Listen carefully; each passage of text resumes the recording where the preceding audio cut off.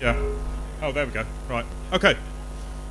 So for the past 3 years, I've been trying to build a mechanical universal Turing machine. So I'm just going to give a talk about how I made it and waffle on about computing history for about an hour. I haven't rehearsed any of this, so I don't really know how long it's going to take.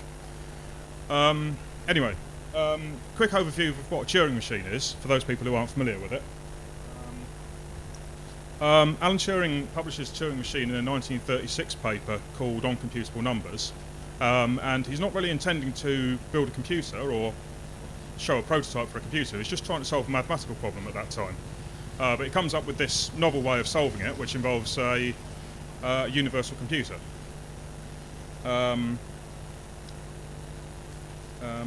And by universal, what we mean is that it's capable of doing anything that a deterministic machine can do.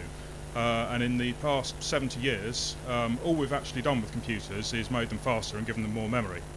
They're not actually capable of solving any more problems than Turing's original Turing machine was. In the 19th century, Babbage had designed the analytical machine, which just happened to be a universal computer, but Babbage probably didn't quite realise the significance of that. He was really just trying to speed up human sort of mechanical computation.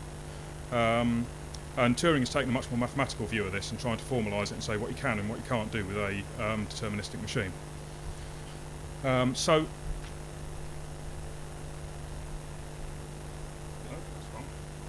Turing's machine is basically just a long list of symbols, and this is supposed to be written on an infinitely long tape, from which you can read and write different symbols back on. And he also gives you a list of instructions, which tells you how to manipulate the symbols. So this will say, well, if you read a sigma off of there, then we need to write back a letter A and we'll change our internal state to state 4 or something like that. The point about this is it doesn't need a machine to actually do it. A human can come down and do all these instructions by hand. And it's really, really simple. It's unambiguous as well. Can't go wrong with it.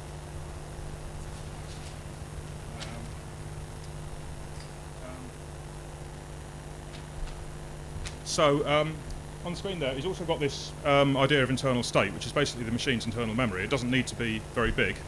You can imagine that as being similar to a modern computer's registers.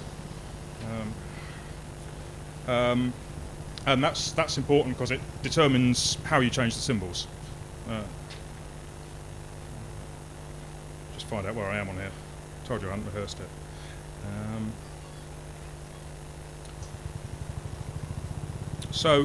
Modern computer reads numbers out of memory and writes different numbers back into memory. That's pretty much all it does, millions of times every second. The slight difference between a Turing machine and the modern computer in abstract terms is that a modern computer can access any part of its memory at any time it likes. It doesn't have to just go left or right one symbol, as Turing's machine does. And that's